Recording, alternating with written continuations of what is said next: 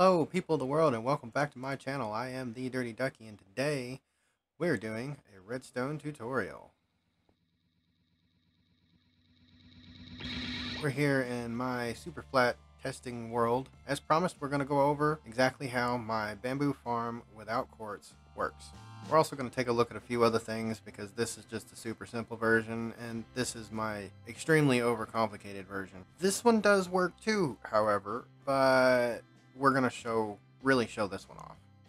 Now, the building supplies that I've got listed here today are for this max size farm. And it's not exactly max size, it's just this is the maximum size for a single activation system. If you could potentially up to double this, but you would have to have another torch on the other side. And then if you want to expand it beyond that, you'll have to stack it up or back or whatever. You could also potentially make this farm smaller, but today we're going to do 12 shoots of bamboo. So for that, you'll need 12 pistons, however much redstone. I'm not really sure on exact count on that, but enough. 2 levers, 1 repeater, 1 torch. And then for the collection system, we're going to have 2 powered rails, 10 regular rails, a hopper minecart, 2 hoppers, and 2 chests. And that's just if you want to have a double chest as your collection system, which I advise because it's faster that way. We're also going to need an assortment of building blocks of whatever type. Personally, I like to have the glass on the front, but if you are going to do that, make sure that you do glass blocks and not glass panes, or else pieces of bamboo will get stuck on these blocks and they won't get picked up and you'll have some losses there. You are also going to need at least 2 sets of stairs to put over your chest in the front, but that's up to how you want to decorate it. This is just how I've done it. I put the staircases all across the front so you can still open the chest. Now, if you're like me and you like things to be centered, then this is probably going to irritate you a little bit because this is 15 blocks across. And you'll see why here in a minute. There's 1 extra block on this side for the build. But what we're going to do is find our approximate center point, and we're going to start out just by placing the chest here and then down in the floor. And then we're going to put our hoppers feeding into the chest. Next, we're going to go ahead and crouch place the 2 rails on top of the 2 hoppers, and then 1, 2, 3, 4 on either side with a powered rail. Same thing over here, 1, 2, 3, 4, and a powered rail. Now we're going to put a solid block on either side of that.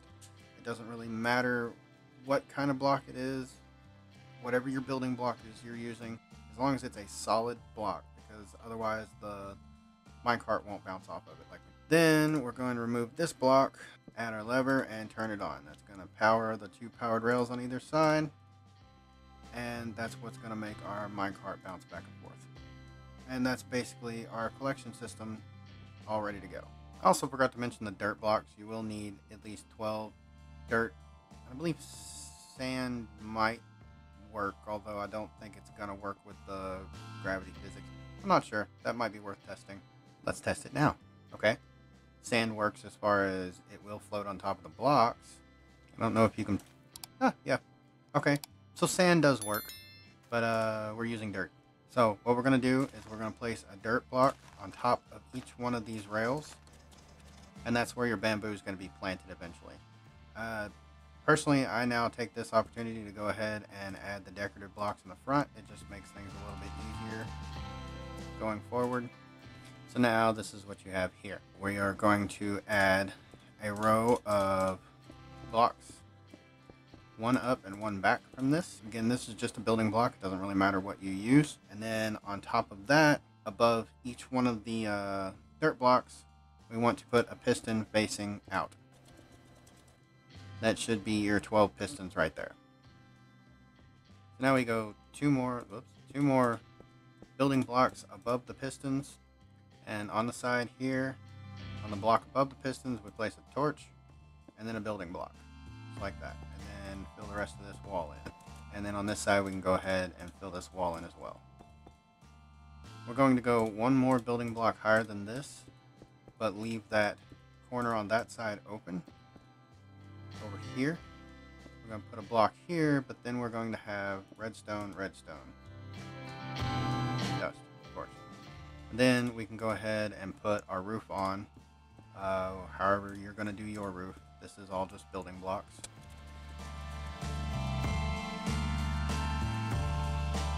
then if you want to go ahead and add your bamboo and your glass, now would be a good time to go ahead and do that. I told you wrong over here. I had you do this. It's not right. It's supposed to be down here. And there we go. That's what we wanted to happen. What we've done here is created a redstone torch burnout. Most of the time this is used to power this droppers multiple times to make them spit out several items. We're actually using it here as a block update detector, or BUD. And we'll talk about that a little bit more here in a minute. But more importantly, what we're going to do from here, we need a repeater on here, and we're going to go ahead and give it full delay, because this flickers so quickly you need to lengthen that signal a little bit to make this work. Then from here we need to carry the signal over, and this is where our length limit comes from, because redstone only travels 15 blocks. This is 12 blocks, 13, 14, 15, so any more than that and your pistons wouldn't be getting powered. So again, you could expand this just by mirroring it on the other side and having another torch powering another 12 pistons. That could be done, or you could stack it up, or you could put them back to back, front to front, however you want to do it. But this is where this extra block here comes in, and maybe it's just my OCD, but I don't like leaving this open. So this is what I did with that.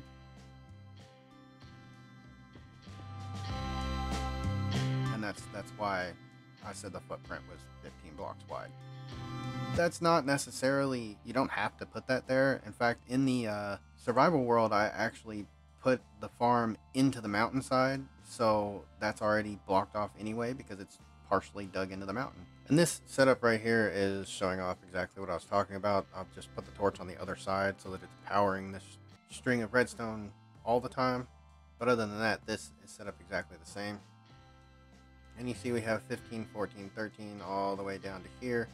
And at number 12, this is a power of 1. So if we added one more on here, you would see it's not powered at all. So if we game rule the random tick speed to say 300, it's 100 times normal speed, we can actually watch this thing work. And when that bamboo makes it to the top, you see it fires. Now with the random tick speed turned up this high, it does break the farm. And that's because if this bamboo stock grows up to here before this has time to reset, then it's not going to fire again. But on a normal random tick speed, this thing's pretty unfallible. The way I've done it here is your minimum size, basically. On the Mallardcraft world, I've done it like this, where it's actually set one block higher. And all that does is make it to where it's harder for this bamboo stock to grow up before this is ready to reset. Because I have actually had it where this bamboo stock was trying to grow while the pistons were still firing. The growth speed on bamboo is pretty ridiculous. This will work. This is more foolproof. Same exact farm, I just added another block right here between the pistons and the torch. And on the back side here, you just have to step it down one, which is simple enough. So as promised, we have a few other builds to showcase from other people. And apparently I'm not the only one that had the idea of using bud power, but we got a lot of versatility in the designs. I'm pretty excited to show these off. So this first farm that I'm showing here is from NoTisMe, and as with all the farms, his channel link and possibly Twitter will be linked in the description below. If anything comes, updates this piston in the front, or the face of the piston, or even on top of the piston, it gets a block update understanding that it is powered, and it will shoot out the piston. While it shoots out, the sticky piston over here in the front pushes the redstone block forward, therefore none of the machine gets powered. The pistons start understanding that they're not powered anymore and they retract. And therefore this will continue to go on constantly. And there is absolutely no quartz used in this build whatsoever. Challenge accepted. The next clip that we're showing here is from Troj of Genius the Genius Family Gaming. And in his video, he actually builds 3 separate farms, one of which being a traditional observer-powered bamboo farm. The second one being pretty similar to the one that I showed off, and then the third is the one that I'm definitely most excited for. It's an amazing idea and not something that I actually would have thought of. Behold the power of the humble chicken. The idea is actually really simple. It's the same setup, the same design with the pistons, but it's triggered by a chicken. Hello, Jim. Jim. And basically, the chicken will walk back and forth over the pressure plate, sending at random intervals, sending the redstone signal along the redstone line, which of course will set off the pistons. I see your chicken, Troj, and raise you some TNT. This next video is from Minor Thoughts, and if you've ever watched his channel at all or seen any of the Inner Realm series, you won't be in the least bit surprised that he's found a way to use TNT. Oh, geez. Is it efficient? Heck no. Is it fun? Oh, heck yeah. So here's my overcomplicated version, and even though it is very overcomplicated, I'm pretty proud of the fact that I managed to make it work. What I did was essentially reinvent the Etho hopper clock without using comparators, and all it is a redstone repeater clock tied into these torches powering these droppers, and it's all passing one block around. The block goes into these cobwebs eventually. It takes several minutes to fall through the cobwebs and then lands on this pressure plate. Pressure plate powers this monostable circuit, which powers the pistons and harvests the bamboo. Then it also powers this inverter here, which is keeping the hopper powered. And that's just because without that, the hopper sucks up the block before it can actually land on the pressure plate. Now, if we stand here and watch this then we'll actually see it work. It works. So this is just one way to do it. Thank you for joining us today. I really hope you enjoyed this. I had a lot of fun with the whole idea. I want to thank everybody who submitted videos and who actually tried to participate in the challenge. I greatly appreciate it from all of you. If you did enjoy the video, I'd appreciate it if you go ahead and hit the like button. If you haven't done it already, please do consider subscribing. But until next time, I am the Dirty Duck.